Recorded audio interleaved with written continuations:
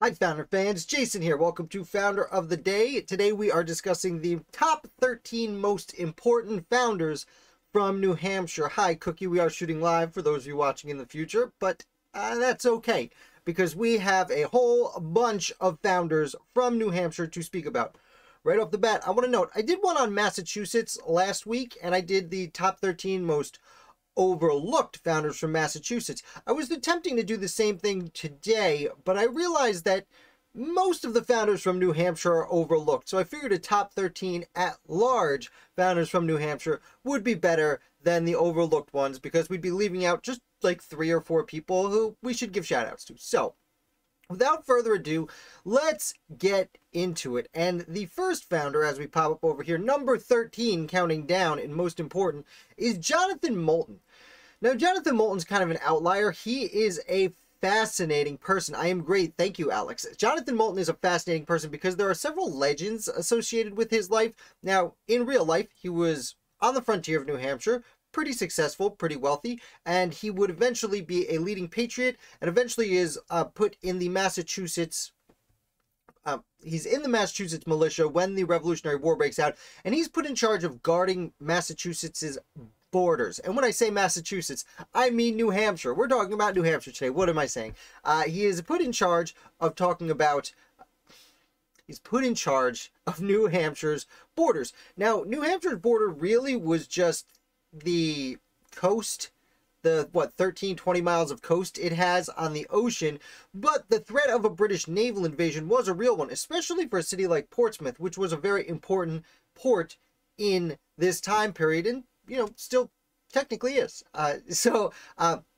Moulton is leading the men there. He serves throughout the war, goes home. He serves throughout sporadically on the local government. But Moulton is important because he builds lore for New Hampshire. I'm done saying Massachusetts. When we discuss this, there are several things that are important for founders to be on this list. Were they important at the federal level? Were they important at the state level? Were they important to the war effort during the Revolutionary War? Or were they important culturally? And Jonathan Moulton makes this list mostly for his cultural importance, despite having served in the war and being important to New Hampshire's estate. This is a picture of the devil next to me because there have been accusations that Jonathan Moulton made deals with the devil. In fact, there is a rumor that the way he made all this money on the frontier was that, well, the devil came and said, "Hey, I'll fill up a boot's worth of gold for you." And Moulton says, "Okay." And the devil leaves and he comes back and he says, "Okay, you ready for me to fill up your boot full of gold?" And Moulton says, "Yeah, here's my boot on the floor, fill it up." And the devil fills it and fills it and fills it, and the boot just never fills up. That's because, allegedly, Jonathan Moulton had cut a hole in the ground underneath the boot, and the devil wasn't just filling up his boot, he was filling up the entirety of his basement. Allegedly, that's how it went down. And this isn't where it ends. So, apparently, at one point, Jonathan Moulton's spouse passes away. I do forget her name. I believe the one who passed away was Sarah. And he very quickly remarries another, younger, we'll call her trophy wife, because she was young and beautiful and he was a rich older man. And well, here we are filling up the boots, and then not only does he marry another woman, but apparently he gives her his old wife's ring. And the first night they are sleeping together in their bed in their house, well, the ghost of his deceased wife allegedly shows up to take the ring back. Apparently she was scared off and the ring stayed, but this is legend number 2 for Jonathan Moulton. Legend number 3. Apparently, eventually, after his life is over, Jonathan Moulton passes away, as human beings often do. He passes away, and at his funeral, his friends are carrying his casket, and he has a friend who wants to look in one more time, just to see his old friend before they bury him. And they look in, and what happens? Well, there's no body there. It's just some gold. Apparently, one last trick with the devil or something of that nature. Either way, and I will say that these three stories I've told are legends, and they have been told many different ways on many different occasions. So if you've heard a version of the story, let me know in the comments. I don't believe I'm wrong. You just may have heard a different version of these stories. So that's Jonathan Moulton. I thought we'd start off with someone fun. Alex Flynn asking me, who was the Portsmouth founder who planted a tree after he returned home signing his after signing the Declaration? Well, Alex, you'll have to wait on that till we get to that number, because we've got 12 more to go. Hopley Yeaton is number 12. Hopley Yeaton is another fun founder. He serves in the war. He's mostly at the state level throughout the war, and he serves in the Continental Navy for a brief period. The reason Hopley Yeaton is on this list is after the United States Constitution was ratified and Alexander Hamilton takes over the Treasury Department, well, that department decides to create something known as the Revenue Cutter, the Marine Revenue. Essentially, it was a police force on the seas, and its job was to make sure people were not doing what the Patriots did before the Revolution, which was smuggle things in. Hamilton's new federal government needed you to be paying taxes on your imports. Absolutely. Hopley Yeaton was the man put in charge of these. They were cutters. They were small boats that were meant to move quickly on the water to be able to catch up to other boats and essentially police them. The reason Yeaton is on this list is he is considered, in fact, by the Coast Guard as the father of the American Coast Guard, because the Revenue Marine that he was the first person put in charge of actually is the forerunner. It would combine with another boat police force eventually in the early 1900s and create the Coast Guard. So Hopley Yeaton is the father of the Coast Guard. It's not a whole lot about his life that's that, riveting as compared to the aforementioned Jonathan Moulton, but Yeaton is extremely important in naval policing when it comes to the United States federal government. Interestingly enough, he was actually ousted eventually by John Adams and then brought back by Thomas Jefferson, which doesn't usually feel like it makes a lot of sense, but Adams famously got rid of all of Hamilton's guys at one point, so we'll forgive him for that. Moving on, Matthew Thornton, and I struggled with putting him higher on this list. Matthew Thornton is one of the three signers of the Declaration of Independence, all of whom we will be hearing about this evening.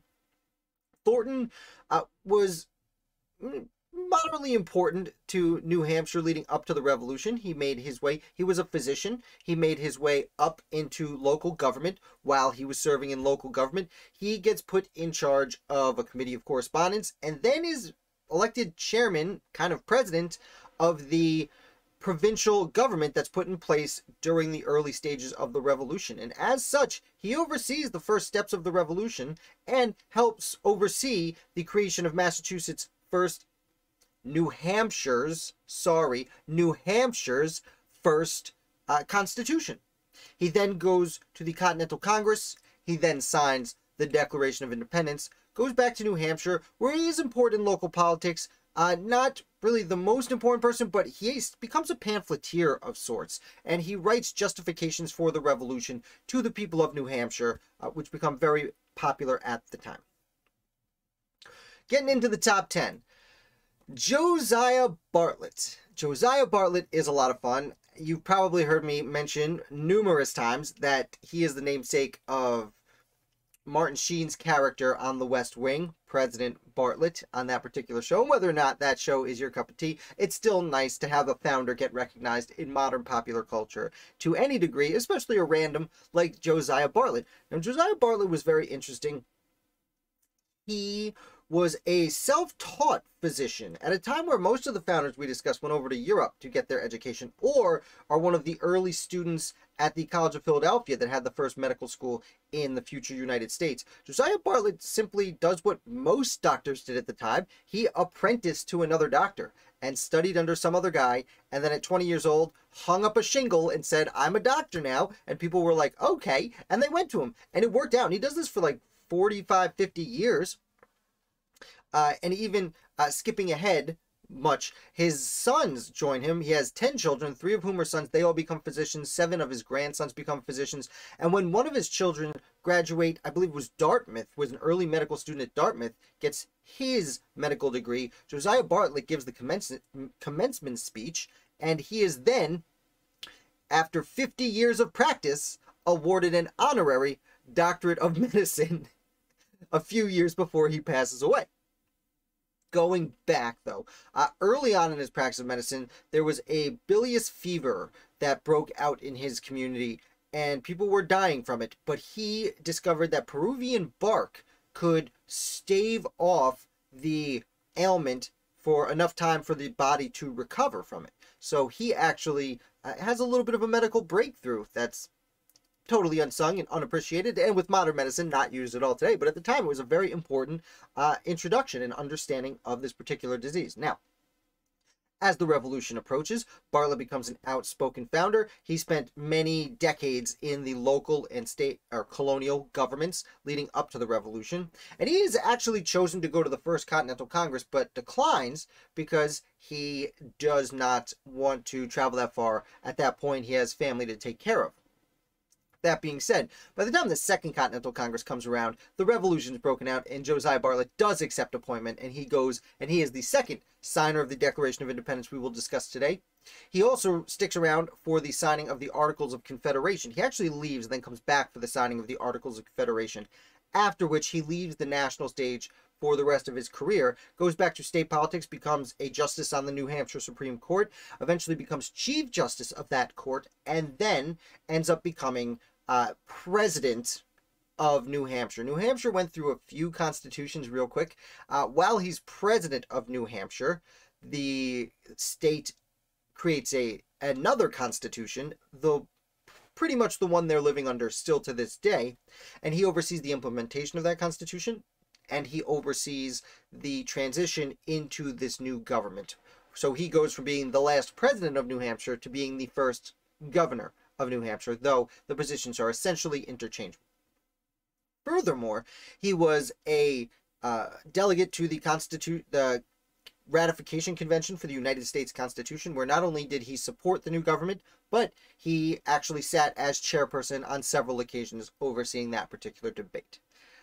Passes away a few years later, just after he resigns or declines to run for governor one final time. Josiah Bartlett. So, Enoch Poor. Let's talk about Enoch Poor. So this gentleman was born and raised in Massachusetts, but ends up moving as an adult to New Hampshire after serving in the French and Indian War. Now, when we spoke about Massachusetts last week, we didn't talk about a whole lot of soldiers. Again, that video was underappreciated founders, and the soldiers from Massachusetts usually get their due. Enoch Poor was a soldier, fought in the French and Indian War. Afterwards, ends up making a career for himself in New Hampshire. And then just as the American Revolution breaks out, he's already serving in the New Hampshire militia. And once the Battle of Lexington and Concord takes place, well, New Hampshire wants to send some help. They send 3 regiments of people. One is led by Enoch Poor. Another is led by a person we're going to get to.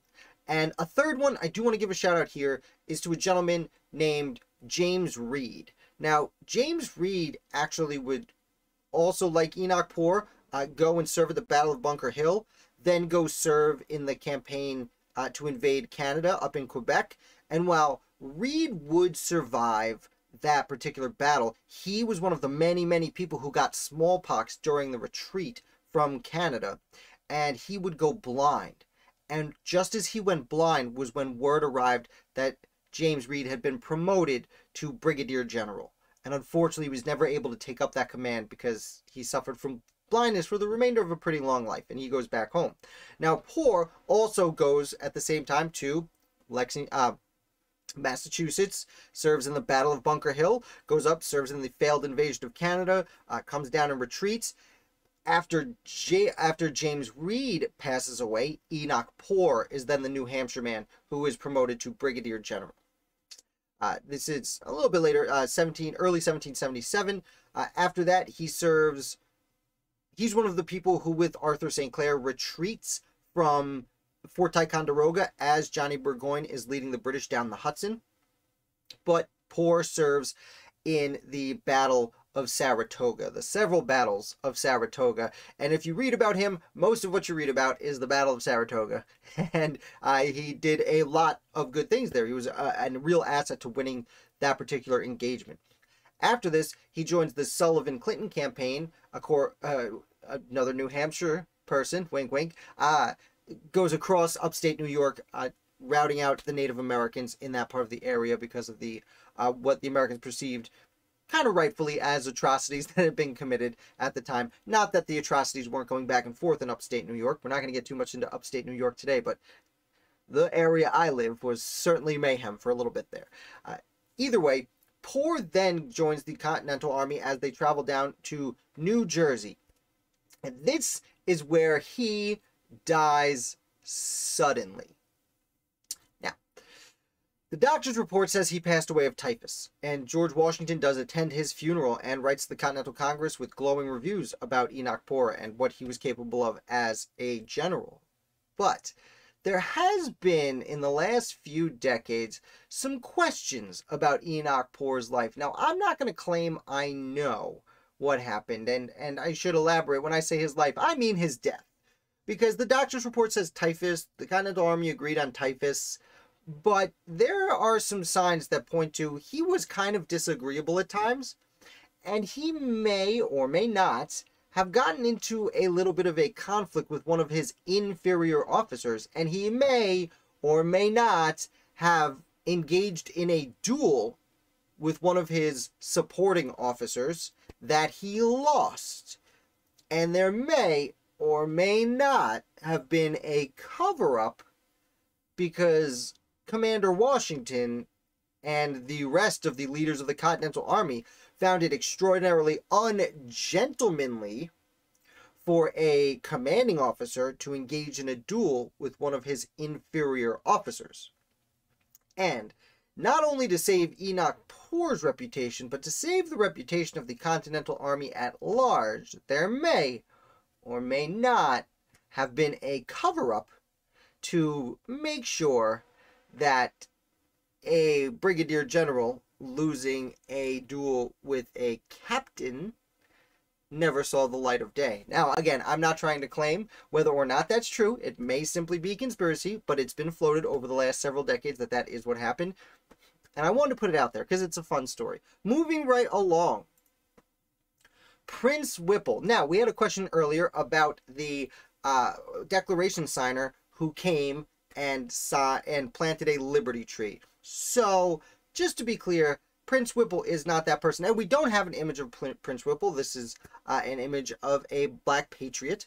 And Prince Whipple was a black patriot. Now, William Whipple is a signer of the Declaration of Independence. And I almost put both names here because their stories go hand in hand. And I've told these stories on several occasions, but I really love this story. It's extraordinarily inspirational, and it kind of embodies what the American Revolution, the ideals, the very difficult to achieve ideals of the American Revolution were about. Prince Whipple came over to the United States on a boat. He, as the story goes, was part of a wealthy family that was sending their son over to North America to get an education. This is hard to verify, but what we do know is he was taken prisoner by the ship owner and sold into slavery in Maryland. Now, as far as being sold into slavery in the late colonial period of American history is concerned, Prince Whipple was, as we'll say, lucky as you're going to get for a person being sold into slavery, which is not something I'm trying to make light of course, but as opposed to moving to the plantations of the South, he was brought into the household of William Whipple. William Whipple lived in Portsmouth, New Hampshire. He was a merchant. He came from a fairly wealthy family, but had made most of his money on his own.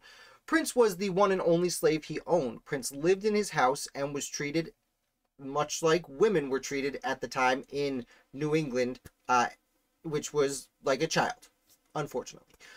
That being said, Prince lived in the house with William. He was educated. He learned to do the books of their merchant firm.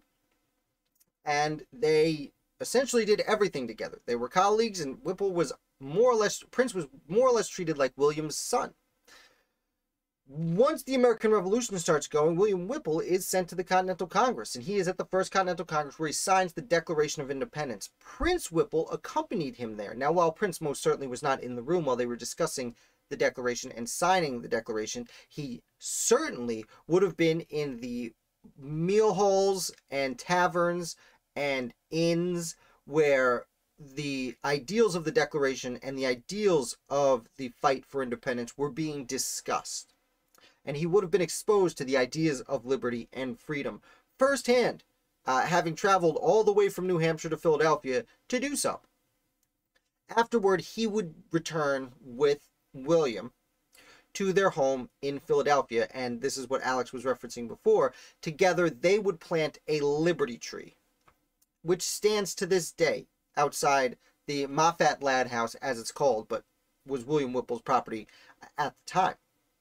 Now, the irony of having your slave plant your liberty tree is not lost on me, and it wasn't lost on William or Prince either.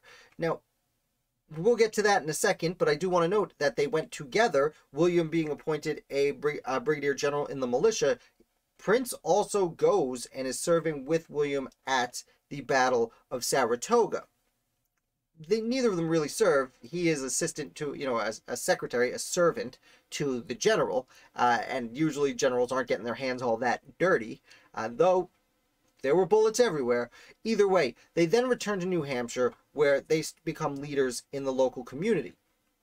As for Prince, he is, after about 2 years, he is, we'll say, permitted by William. There are 20 or so slaves that petition the New Hampshire state government for independence.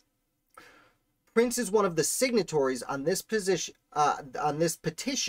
to eliminate slavery in the state of New Hampshire.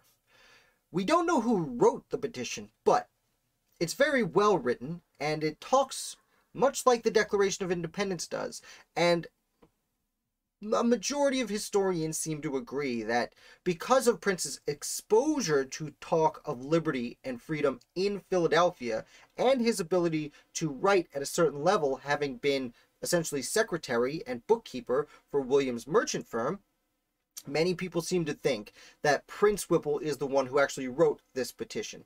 And again, he was one of the signatories on it.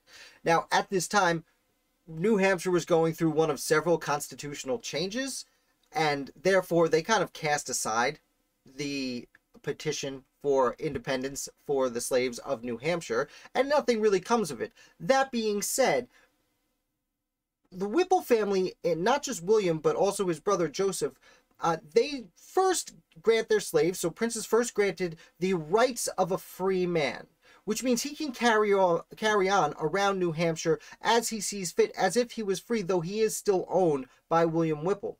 Now, while this doesn't seem great at the time, if you recall, no one's going to kidnap a slave if they're owned by someone else. And it was kind of a safety measure that no one's going to steal from William Whipple. If Prince Whipple was a free man, they might kidnap him. But if he's owned technically by William Whipple, no one's going to steal that property. So this was William's way of offering freedom to Prince without simply casting him out on his own. Now, that being said, a few years later, on the day he gets married to a woman named Dinah, who we'll talk about in a second, Prince is granted freedom entirely, not just the rights of a free man. Because by this point, New Hampshire's perspective on slavery has grown to such a point that no one really respects the institution anymore. Interestingly, I don't know that New Hampshire ever actually outlawed slavery. It just kind of went away. Now, that's not to say that over the last few centuries there haven't been racial tensions in Portsmouth, New Hampshire. I'm not trying to make that claim, but at the time, coming out of the American Revolution, that seemed to be the prevailing attitude, where everyone simply liberated their slaves, and most of the people who could actually offered property or some kind of compensation to their slaves. So, for example, Prince here, after having helped William plant the Liberty Tree and been the employee to his business essentially for decades, William does offer Prince some property next door and helps him build a house. Even after he's liberated, Prince continues to go back and work now as an employee with William Whipple. During this time, Prince, as I said, he marries a woman named Dinah, who was a free woman of color in New Hampshire, and she starts a school for children of color to help educate the black children of the area whose parents were slaves. So not everyone was as fortunate to be educated as Prince and certain other slaves who, as I mentioned, signed the document petitioning for freedom in New Hampshire. Either way, they form kind of the heart of a burgeoning free black community in Portsmouth, New Hampshire. And the reason I think Prince Whipple in particular deserves to be recognized as the 8th most important founder from New Hampshire is because his contribution, directly and indirectly, not only to the war and to helping William sign the Declaration, but culturally, and the growth of the mind of the peoples living in New Hampshire at large. William's efforts really reflected on that change, and it's hard to overlook that. And again, this is a period of time where Pennsylvania had just eliminated slavery. Massachusetts was just going through the process of recognizing that its constitution had accidentally eliminated slavery, and New Hampshire is right along with them on the forefront of it. And again, as I said, to the point where New Hampshire never actually makes slavery illegal, they just kind of stop, and Prince Whipple really represents that.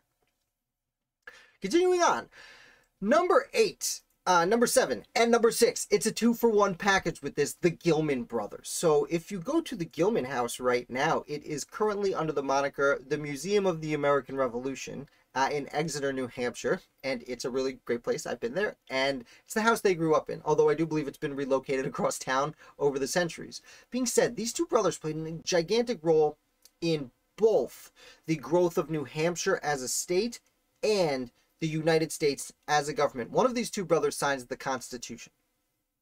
Now, they're a little bit younger when the war breaks out, but they do both join the Continental Army. They follow their father into joining.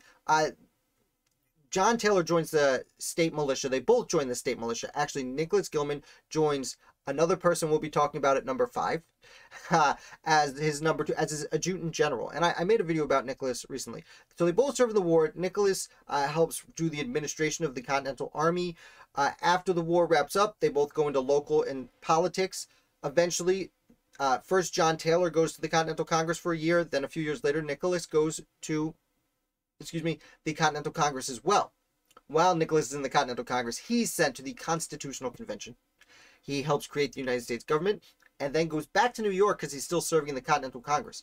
And John Taylor and Nicholas essentially lead the path to get ratification accomplished in the state of New Hampshire. In fact, John Taylor is one of the people who can really be credited with ushering New Hampshire into the Union. And I'll remind you that it was when New Hampshire joined the Union that the 9th state ratified and the government became officially the government.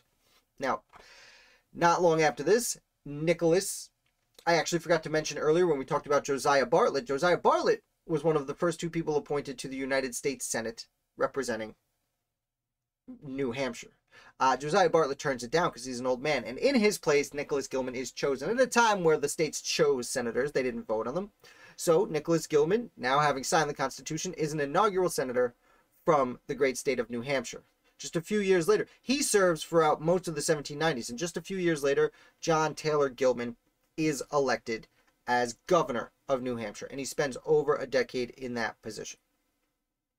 So throughout the 1790s, John Taylor Gilman is creating the state, and Nicholas Gilman is creating the federal government. And one of them signed the Constitution. Not much more to say about him, a lot more to say about him, but I spoke about the Gilmans recently, so we'll move right on to Alexander Scammell.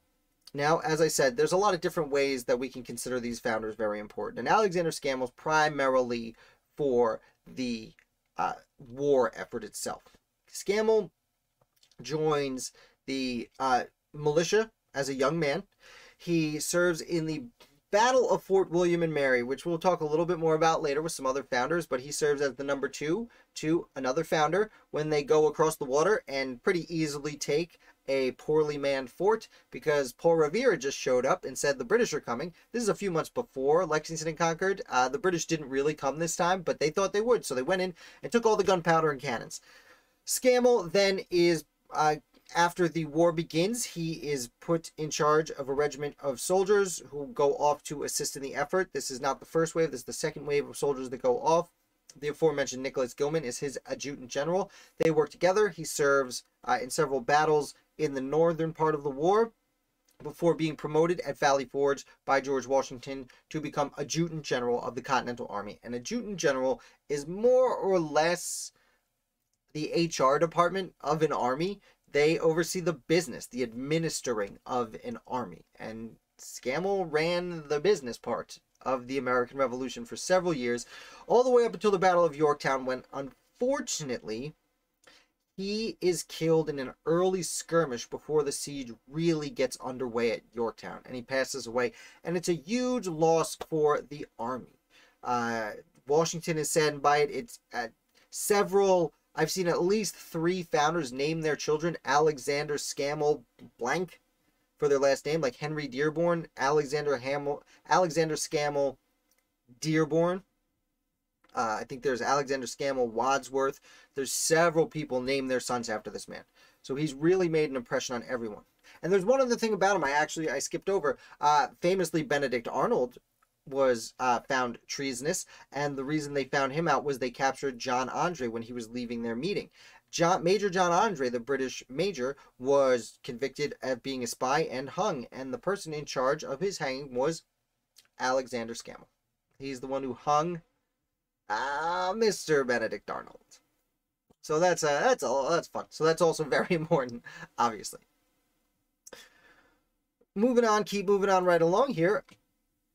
John Stark. So if there's a name you know and you like warfare, General John Stark is probably the person who you are familiar with. He serves in the militia. He is one of the 3 people with the aforementioned Enoch Poor and James Reed that is given command of a battalion and sent from New Hampshire to help after Lexington and Concord. He is very important to the Battle of Bunker Hill, and then he continues to be important throughout the Northeast during the Revolution. Now, he has his conflicts with the Continental Army. He never actually joined the Continental Army, I don't believe. He likes to stay with the militia. He wants to stay in New Hampshire. He does leave New Hampshire for the Battle of Bennington, which he's most famous for. The Battle of Bennington was just essentially an outlying part of the Battle of Saratoga. It was just a few days beforehand I think it was technically in New York, though the lines were questionable at the time. In fact, he may very well have gone into Vermont because he could have rightfully believed it was part of New Hampshire. Could have rightfully believed it was part of New York, and could have rightfully believed it was an independent nation of Vermont at the time. Either way, John Stark goes over and serves the Battle of Bennington. It's what he's most famous for, though he does serve many different battles. Now, he is a Cincinnatus of sorts, kind of like George Washington considered himself, where after the war was over, he went home and left politics. Just altogether. Just stayed to himself. I couldn't read or write very well, I'm under the impression, but he is promoted to brigadier general. He does live a very long time, and I believe the year was 1809 when they have a meeting in his honor, essentially, thanking him for his service. But he was too ill to travel to the meeting. Instead, he sends a note. And the last line of the note reads, "Live free or die. Dying is not the worst of evils." And you know what? I should pull this out. He said this: "Live free or die." General John Stark. That is now the state motto of New Hampshire. So if not for nothing else, as we said, there are many things that could make a founder important. Giving a state its motto makes you pretty important to that state. General John Stark. We'll take a quick sip of water before we get to our top 3.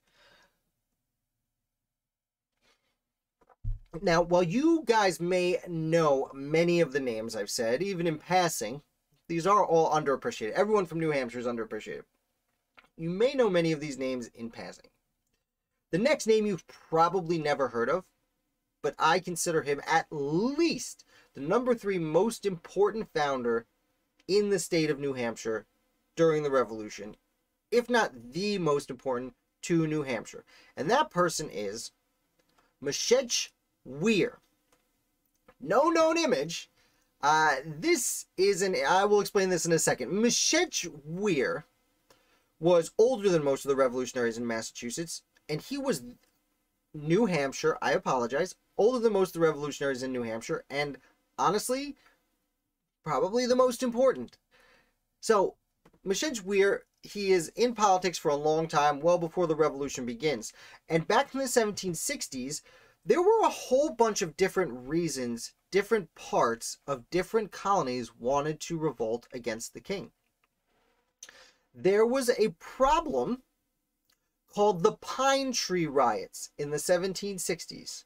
And that's essentially what the image next to me is. There's a man on a horse, and he's pointing at the tree. And if you look at the tree, right about here, there's a little mark, looks like a little arrow on that tree. That's the king's insignia. Excuse me. That's the king's insignia. Now, it probably didn't look just like that. This is an image. But as I correct my camera, oh no. Okay, I'm a little blurry. Time out. Give me 1 sec. I don't want to be blurry. I have to pull myself back up to fix the blurry, and then we're going to get right back into Mashej Weir. Here we go. Perfect. Looking good. Great. Grand. As good as I'm ever going to get. Let's get right back here to Mashej. Mashej, I believe it's pronounced. So, the Pine Tree Riots. At the time, the king would send his men out into the woods on private property, mind you, and find the biggest trees with the best middle of the tree, bark, not bark, the trunk, the best trunks, because New Hampshire was known, it still probably is, for its lumber, and they wanted big, solid trees to make the main mast of a ship with.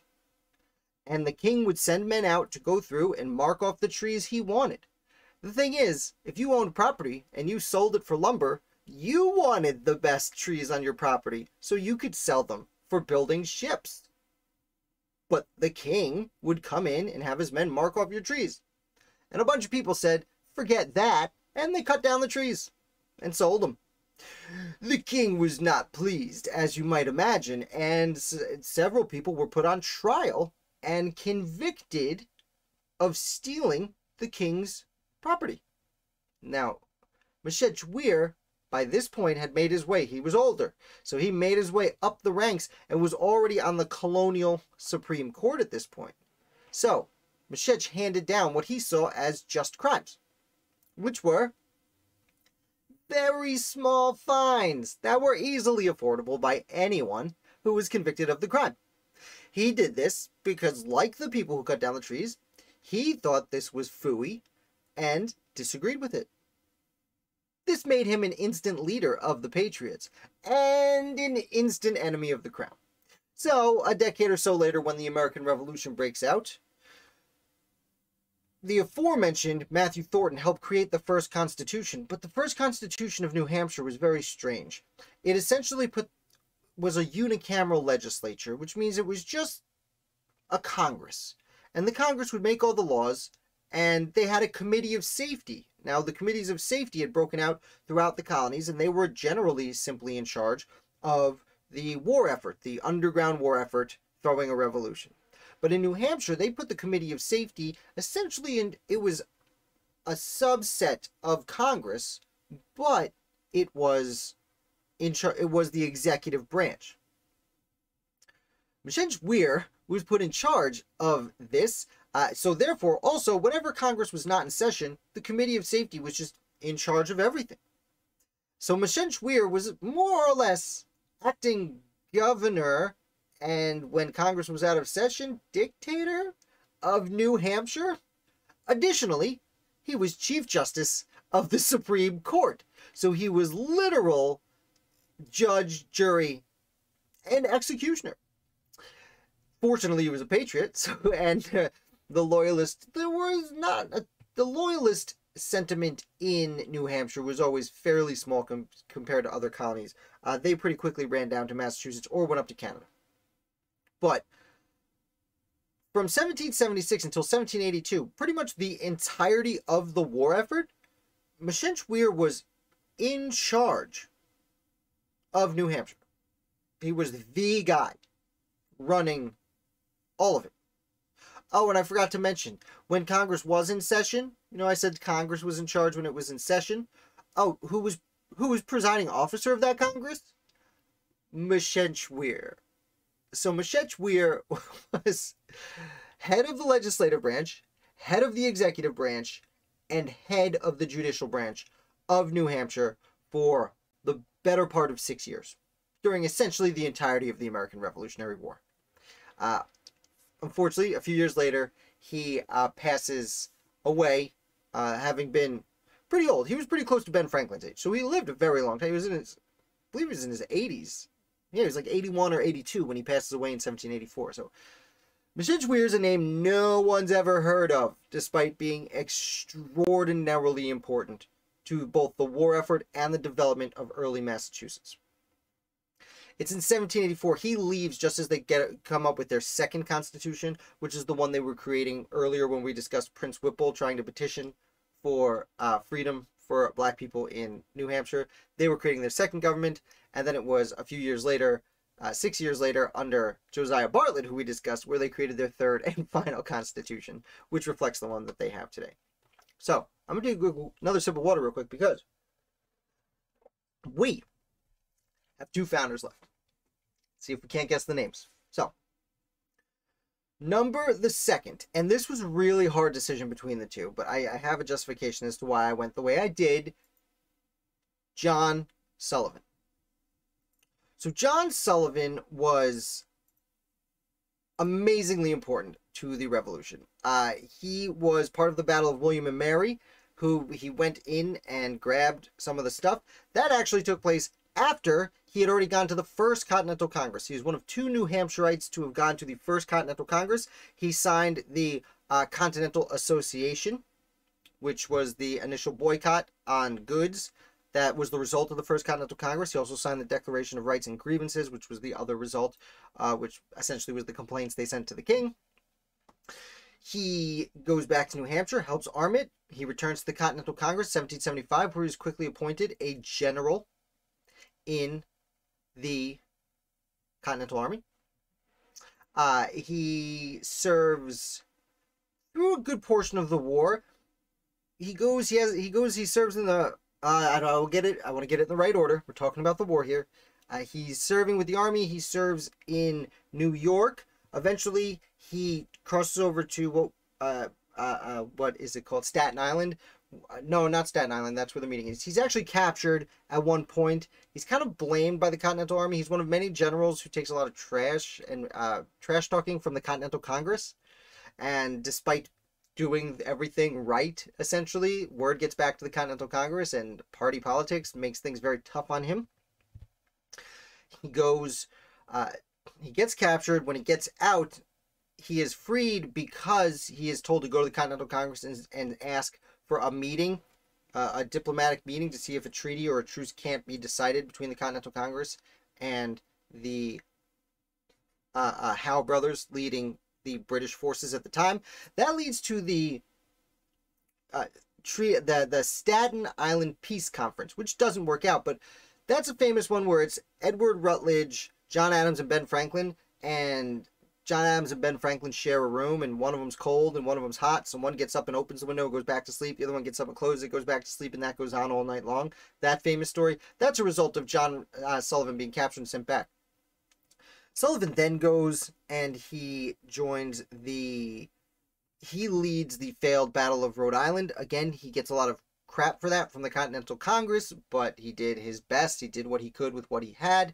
He then is the leader of the Sullivan-Clinton campaign, which we referenced earlier, where he leads the sweeping movement across upstate New York, routing out all the Native Americans, who, there's only really one battle because the Native Americans flee before he gets there because he's coming out to do some stomping.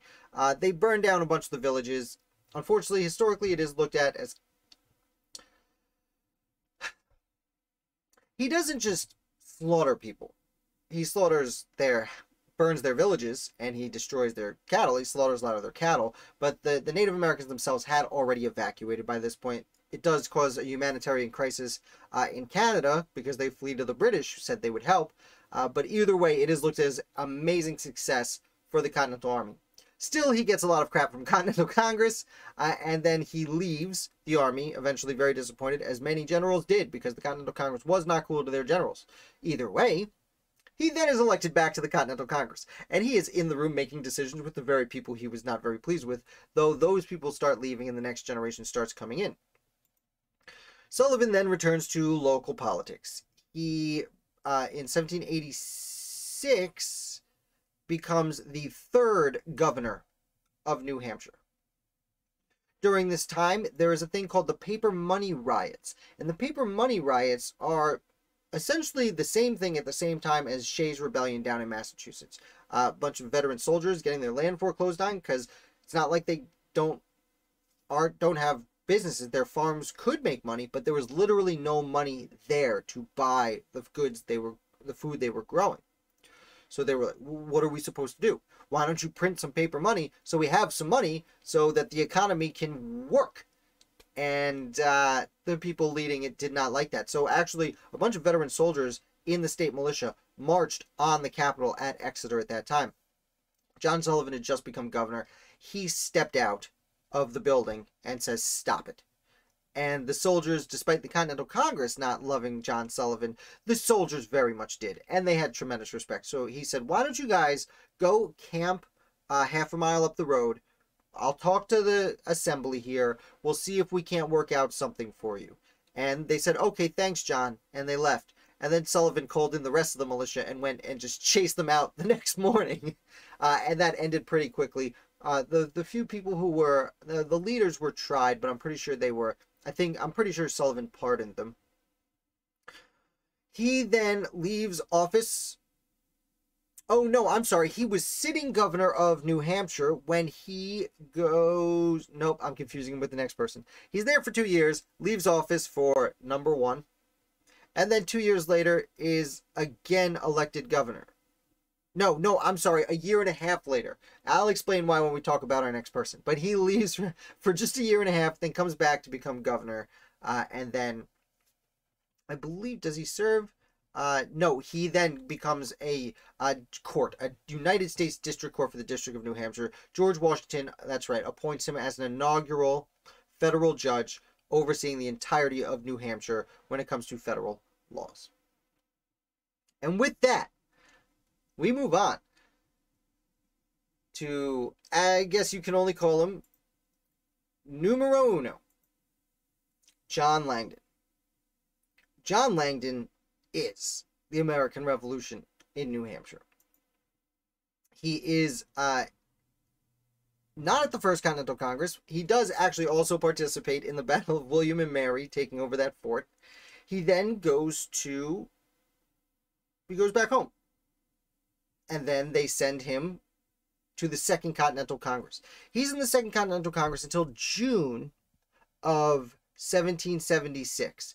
Once independence looks inevitable, many of the people in the Continental Congress leave.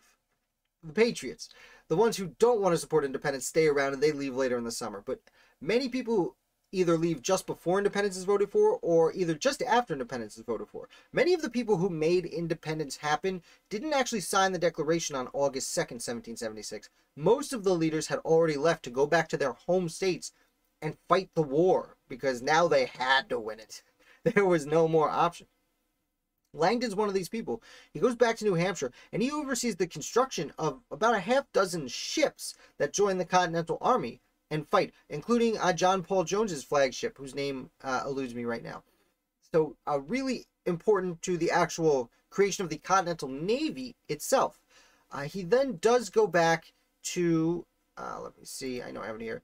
He does return to the Continental Congress later on in 1787, but he becomes quickly one of the leaders of New Hampshire. And in fact, John Langdon is, after Machench Weir, who we discussed before, was longtime governor, after they create their second constitution, Langdon becomes the first governor, or the second governor of New Hampshire, what they called at the time president of New Hampshire.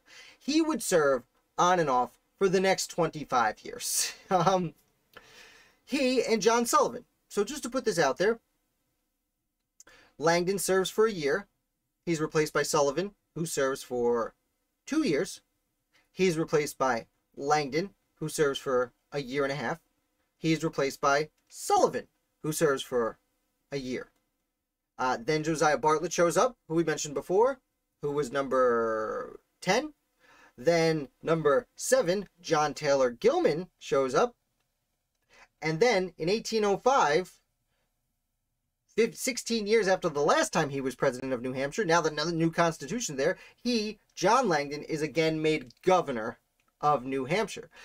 He serves for 4 years in that position, then leaves for a year, and then is again elected governor of New Hampshire for 2 more years. And by the way, after that, it's William Plummer, then John Taylor Gilman again, and then William Plummer again. So they kept rotating the same guys in New Hampshire for quite a while there.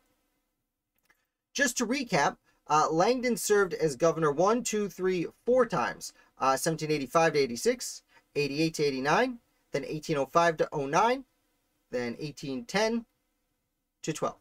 Now, what did he do in the interim? Well, while his buddy was serving, Sullivan had been serving as governor in 1787, John Langdon goes to the Constitutional Convention and helps write and sign the United States Constitution.